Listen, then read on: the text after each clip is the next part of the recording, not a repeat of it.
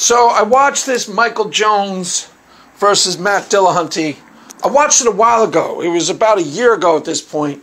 And I watched it back then and didn't really think all that much of it at the time. But I've started rewatching it again of late. And, you know, I got some good news to report about it. That it's actually the thing that Michael Jones is presenting in the beginning. Now, in that particular debate, that isn't the clearest presentation of his ideas. What he calls it a couple of different things. The quantum idealist argument for God, the digital physics argument for God, and then he also calls it he's got a couple of different versions of it. That he all seems to be under the category of the digital physics argument for God. Now, the good news is this.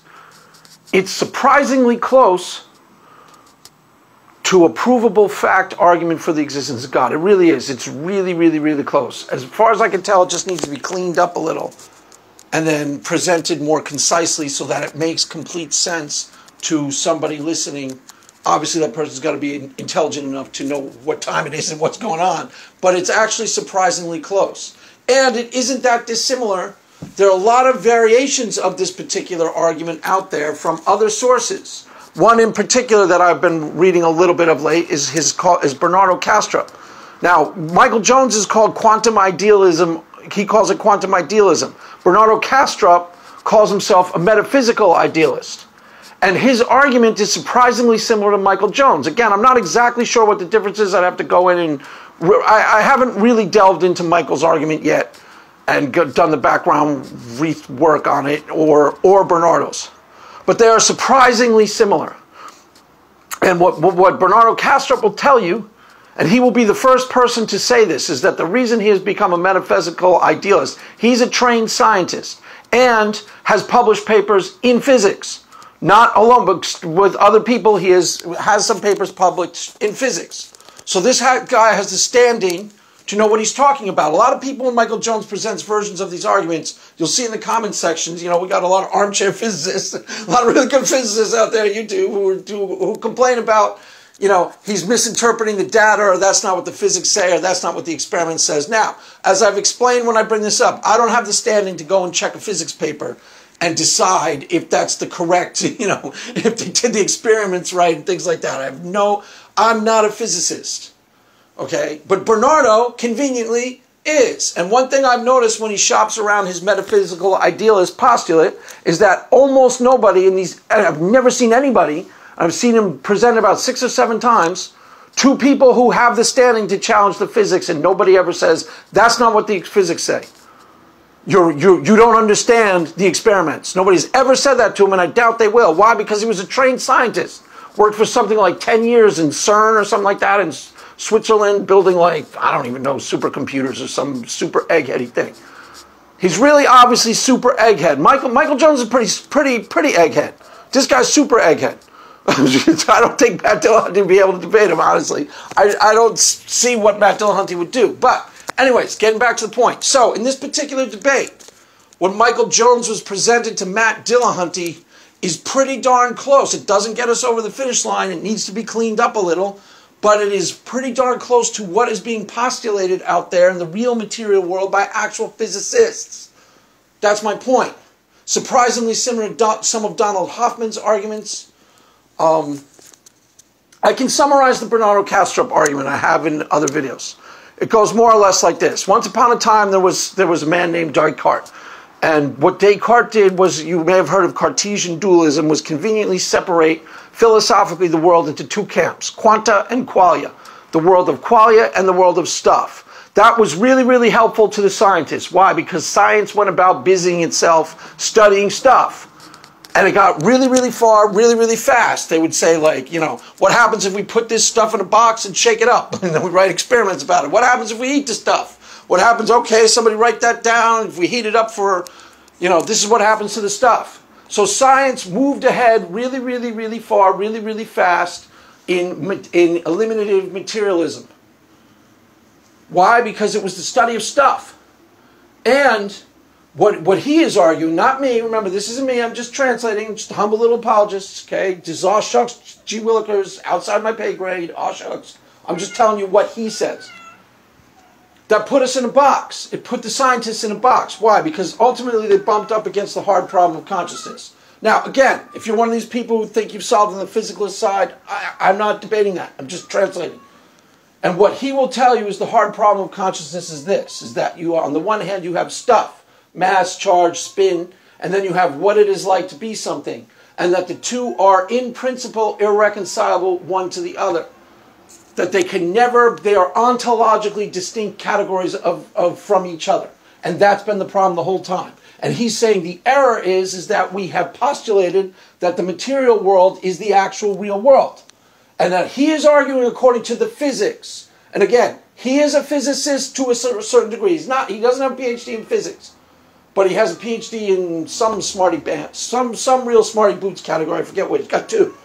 And he has published papers in physics. So take it up with him. I don't agree with this interpretation of physics. All right, fine. Take it up with him. I'd like to see that debate. Go, knock yourself out. I'm just telling you what he says. Again, I'm not a physicist. I know you all think I'm great at physics. I'm really not.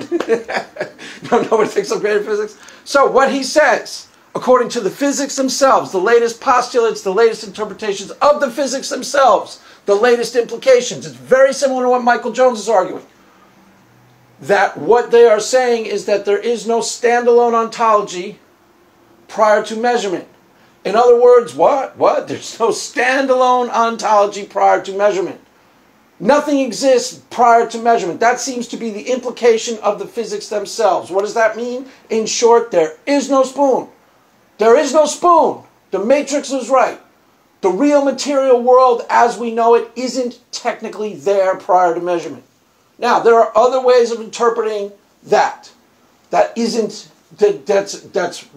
wildly speculative, what I just said. That's his interpretation. Or kind of his. The implication being that what he will start to argue, and he'll be the first to tell you. See, Michael Jones is a Christian apologist. So am I. Bernardo Kastrup is not. He's not even a Christian. So it's not even necessarily a theist interpretation of reality. It just sits very well. It's very, very similar to what Michael Jones is arguing with this quantum idealism argument. It's very similar. What the differences are, I'm not sure. I have to go look really deeply at both of them to tell you what the differences actually are. But at first glance, they're really similar. And what he is arguing, okay, where did I go? There is no spoon, there is no real material world prior to measurement, is that the only thing, the ontological primitive, is actually consciousness itself. The only thing that we can be sure actually exists is that which observes.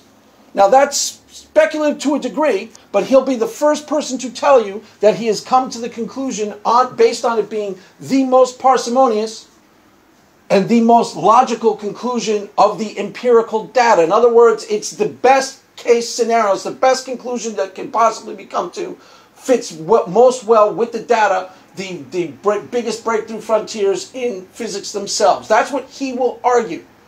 I don't quite have the standing to tell you for a fact that he's telling the truth. But a lot of what he says makes a lot of sense, and it lines up pretty closely to Michael Jones. So where does that put us with Michael Jones' debate with Matt Dillahunty? In the debate with Matt Dillahunty does what a lot of you refer to as the Dillahunty dodge. It's not quite fair. It's not fair. You're not being fair to Matt Dillahunty. You're not being fair. You're beating up on poor Matt Dillahunty. You're bullying him. All right, so the Dillahunty dodge goes something like, and he did it in this debate, he goes something like, I don't need to come up with an alternative explanation. I just don't accept that what you are saying points to God. Now, if you are presenting an argument for God, the Dillahunty dodge is actually correct. So let's say I'm in a debate with Matt Dillahunty and I'm like trying to prove God to him, and I go, here, Matt Dillahunty, the Kalam cosmological argument. He is under no obligation. If I present Kalam cosmological argument, or here's a contingency argument, Matt Dillahunty, he is under no obligation, 0, not 1. He's right about this, to come up with an alternative explanation. He need only debunk, dismiss, and discredit you. That's it. That's all he needs to do. You're presenting something that you are arguing proves God. He doesn't have to come up with an alternative explanation. He just needs to show you how that argument doesn't work. Do you understand? So usually when you have a debate with Matt Dillahunty and you're trying to prove God through your your contingency argument or whatever weak-ass argument you're presenting. Your argument sucks. Face facts. So you want to be... No, I'm just kidding. Contingency is okay. Kalam, don't even get me started on Kalam.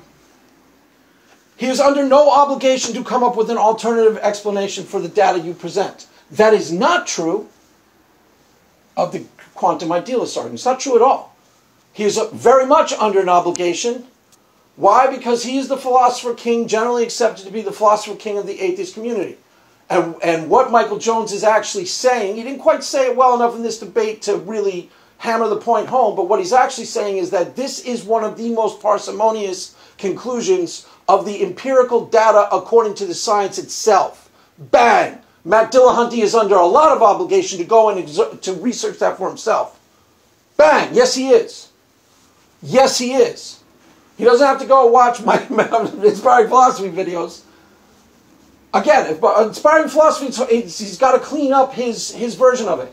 But it's almost there. The Bernardo Kastrup is easy to understand. And Matt Dillahunty ultimately will be under some obligation. We can hold him to account. He can't just say, this doesn't say what you say it says, and this doesn't point to God. He's going to have to go look for himself.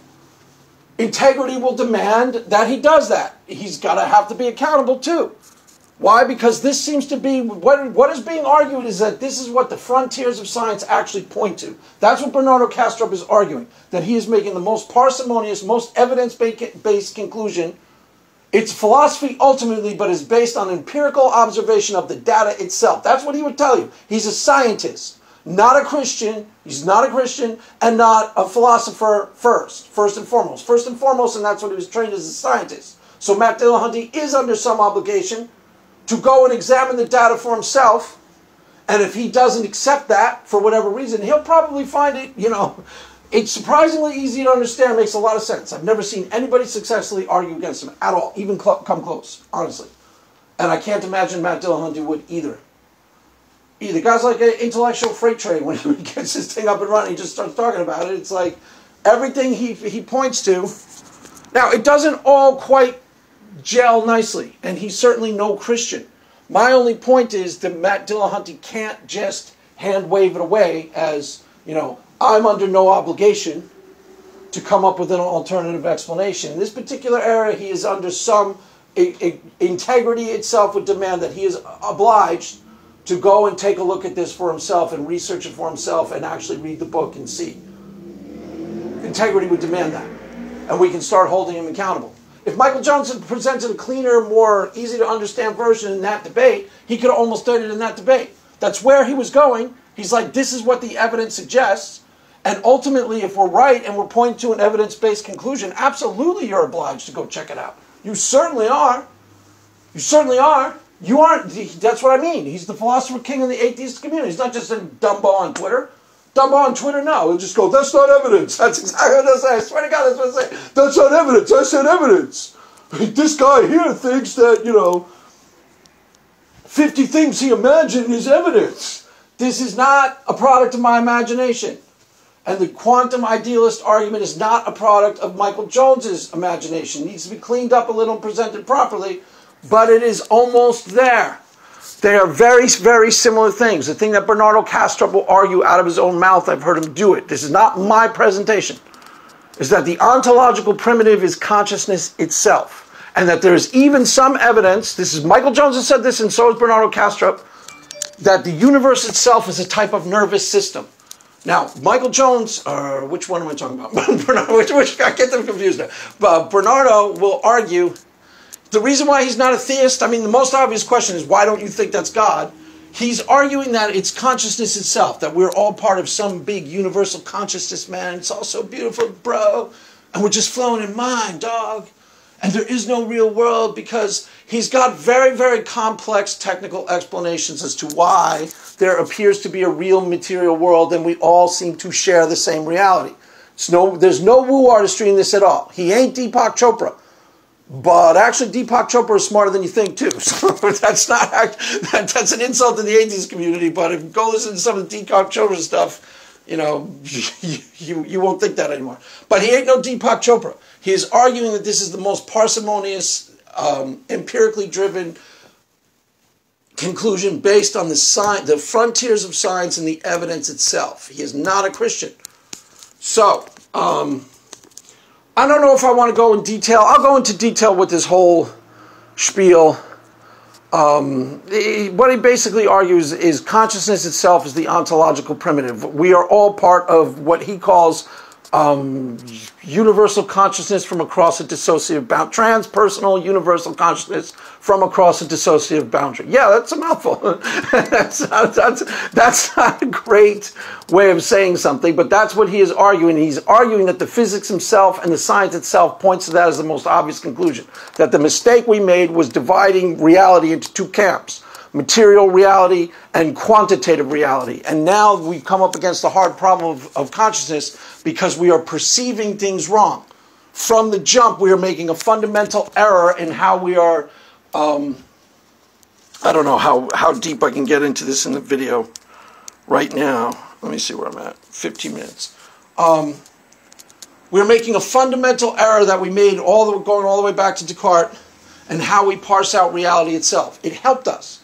It helped us do measurements on stuff and come to scientific conclusions, and science ran way ahead of the curve and, to a certain degree, imprisoned us in our imaginations because we started thinking as the real material world as the ontological primitive, as the thing for which we don't have to account for, the miracle that undergirds it all, let's say. That's how he calls it. I would just call it the foundation, something like that. The typical materialist, reductive materialist, thinks of stuff as the actual ontological primitive. It's the actual, what the world is comprised of is stuff. He's arguing that's the mistake right there. And that's what's led to the errors. Because then when you wind up against, there are a couple of things that it leads to. One, the hard problem of consciousness, which I defined according to him, not according to me. I'm just an apologist. I'm just telling you what he's saying. And then two, the measurement problem in physics. And the measurement problem at the most fundamental level, what the most likely interpretive framework, again, according to him, I understand there's different interpretations of physics, I get that. But according to him, the physics themselves are pointing to the idea that that the real material world is to some degree an illusion. Not necessarily an illusion, but the only thing we can know for sure that is there and that actually exists is that which is doing the observing, that which observes, or that which takes the measurement to begin with, which is you, which is consciousness itself. So that's what he's arguing is the fundamental mistake. And once we set that mistake properly, then from that, all other ideas are going to flow and line up nicely. Now, if he's right, it's a big if, but if he's right, the impact of what he's saying will be revolutionary, in a way, transformational in the consciousness of humanity. The only thing that I'm bringing up is that Matt Dillahunty can't just say, it's not necessarily an argument for the existence of God. It dovetails really nicely with Christianity, because, the consciousness that undergirds the entire universe, I could just say, well, that's Jesus Christ, what I've been telling you the whole time. But I just discovered that in my prayer closet, and he had to do all these complicated, all these complicated experiments. The point is, Matt Dillahunty, whereas you present a Kalam cosmological argument to him, he's under no obligation to come up with an alternative explanation. He's under no obligation to tell you how, did things begin to exist? He's right about that. Why? Because he's not the physicist. But with this, he is under some obligation to actually go and research for himself. Why? Because he's smart enough to understand it to some degree. And he has said out of his own mouth he wants to believe things that are evidence-based and true. And that what Bernardo is arguing, again, very similar argument to Michael Jones's. What the difference is, I'm not sure, but what he's arguing is that this is the most parsimonious evidence-based conclusion on the empirically observable data. And his argument is surprisingly similar to a lot of other high-brained arguments out there. There's a lot of variations on the same theme. So that's why I say Matt Dillahunty ultimately will be under some obligation to actually go and wrestle with it for himself and check for himself. Which he probably did with the Kalam cosmological arguments and the contingency arguments, to be perfectly honest. That's why he makes such short work of those debates. Because he probably did go and wrestle with them. and figured out the flaws in them, and that's why it's not really that much of a debate when you bring one of those arguments to him, is that he's already investigated enough to know the weakness. This is different. This is very different. The Michael Jones one, you clean it up a little, there's probably not going to be a weakness. That's the point. If Bernardo Kastrup, assuming all the physics are correct, which I have no standing to see, but I've seen him debate this and present this to people who very much have the standing to challenge the underlying assumptions and the underlying scientific investigations, and they don't. They very much have the standing to do that, and they don't, which is really important detail. They could say to him at any time, that's not what the physics say, and nobody does, that you're misinterpreting that experiment, and nobody does, and this is all heavily footnoted in his books, and I've never seen anybody challenge that. So Matt Dillahunty will be obliged to go check this out for himself. And coming up with a better explanation, that's just not on the table. It's not going to happen. Okay, he's going to have to yield to some degree, I promise. He's going to have to. Why? Because it just makes too much sense. If the guy's right, forget it. Something fundamental has shifted in how we perceive reality. It will be revolutionary in its impact. I foresee that to some degree, because it's basically a reimagining of the way we perceive reality. I mean, he was most influenced by Schopenhauer, and has a lot to do. If you've studied Kant, Kant makes a really big deal of the noumena phenomena distinction. There's the phenomena, which is what we experience, and then there's the thing in itself, which is what we really have no access to. Think about it this way: when you perceive a color, there's no such thing as a color intrinsic to something. We all understand that, right? Color is not an actual observable phenomenon. It's something we experience as color. Or sound, same idea. When you're actually observing sound, you're not hearing a concert, you are observing vibrations. You can study the vibrations and things in the air and how it hits somebody's eardrum, but none of that makes any sense until it is re-represented back to you, the conscious agent, as, a concert. The data itself is meaningless.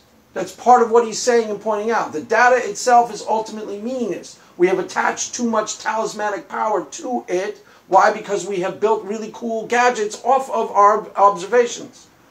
And we have misunderstood, to some degree, the thing we are studying with reality itself, when the only thing that truly exists this isn't probably the way he would want me to say it, but the only thing that truly, the thing that always, whenever I'm listening to him, the only thing that always pops up in my mind is like the original postulate according to the Grateful Dead. This is all a dream we dreamed one afternoon long ago. That's the original postulate.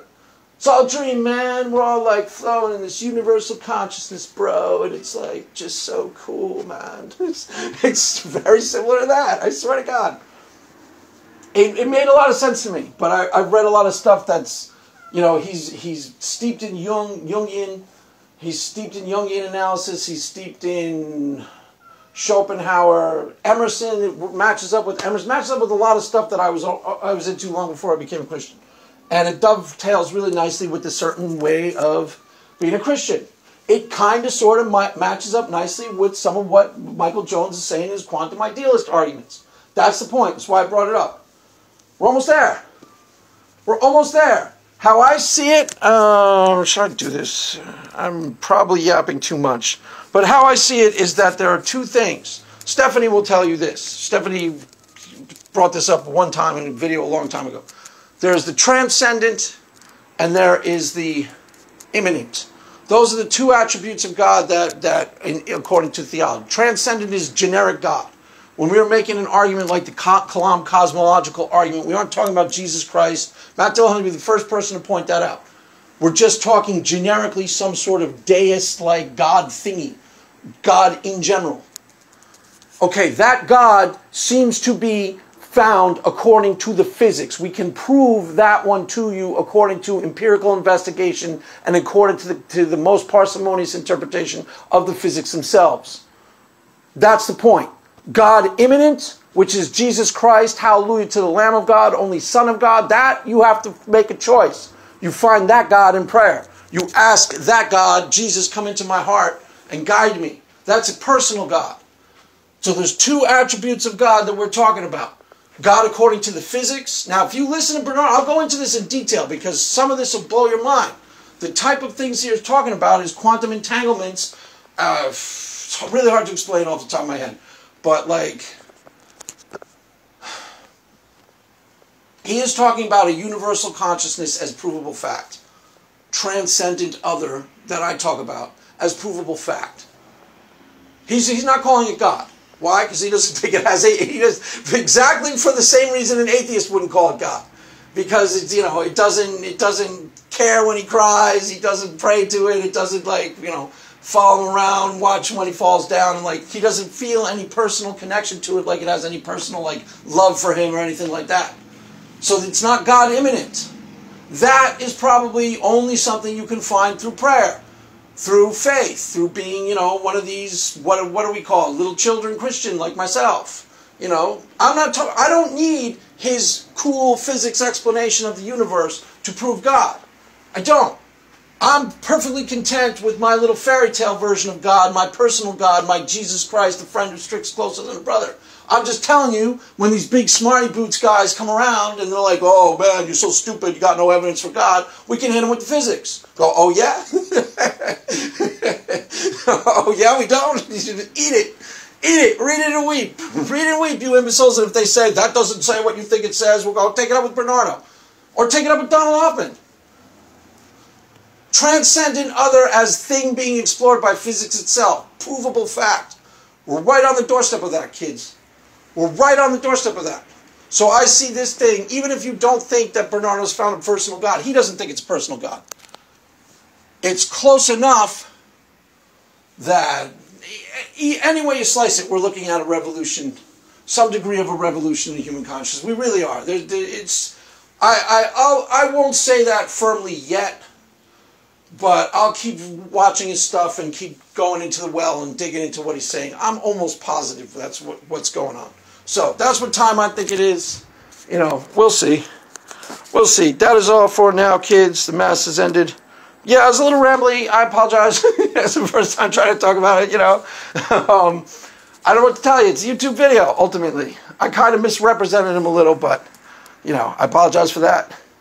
I'll clean it up. Videos to come. And we'll see. I think it's a slam dunk. I really do. So, there you have it, kids. That is all for now. Mass is ended. Go in peace. Amen.